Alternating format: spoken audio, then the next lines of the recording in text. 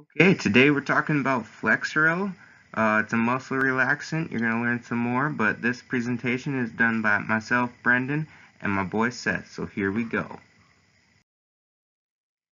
Flexeril is an autonomic nervous system drug. The therapeutic class it's a skeletal muscle relaxant and it is centrally acting.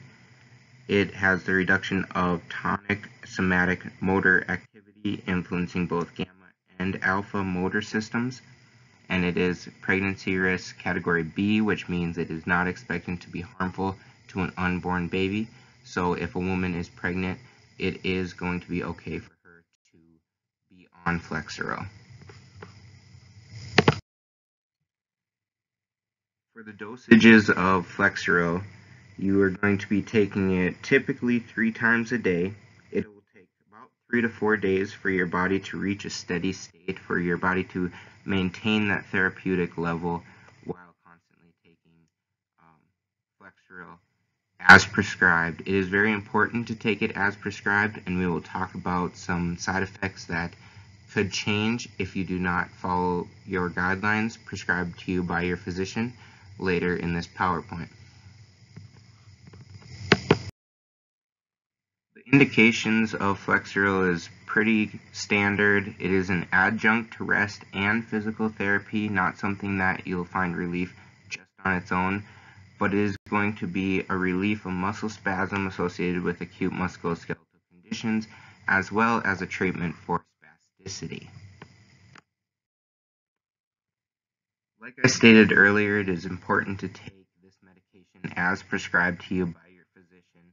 You're going to want to take it with a full glass of water, and you don't have to worry about whether or not it's with a meal or without. It can be taken with or without food.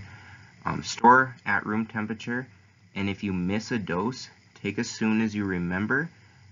If it is getting close to a time where you're approaching your next dose, skip the one that you missed and then take your next one as prescribed. You don't want to be taking one and then a few minutes later or even 30 minutes later taking your next one, because that can lead to some toxicity and some unfortunate side effects, as will be discussed later in this presentation.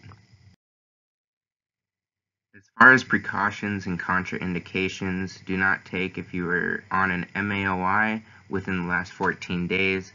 There's also various heart conditions that you should be addressing with your physician prior to being administered this drug.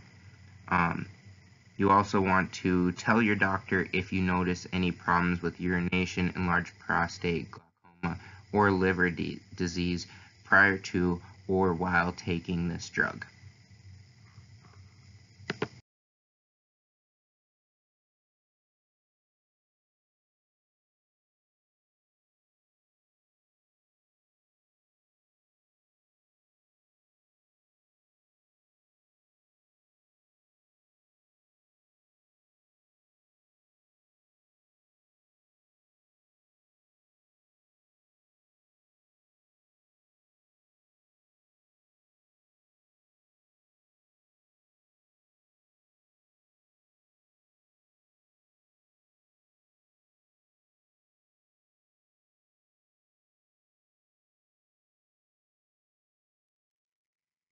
In our second study, we looked at Flexeril, and in this case, it was examined to determine the toxic range of Flexeril. They did a case study where a male attempted suicide and ingested about 30 pills. He was taken to the ER and had his stomach pumped, and in that case, they were able to remove about 10 of the pills, but they continued to monitor him and placed him on many fluids to help flush the system. Flexeril at elevated levels can cause an elevation in arterial blood gases, liver function, and creatine kinase levels. And then depending on the amount ingested, it can cause anticholinergic symptoms. And in severe cases, and just like in this one, though he did not have, you can see respiratory failure and ventricular tachycardia.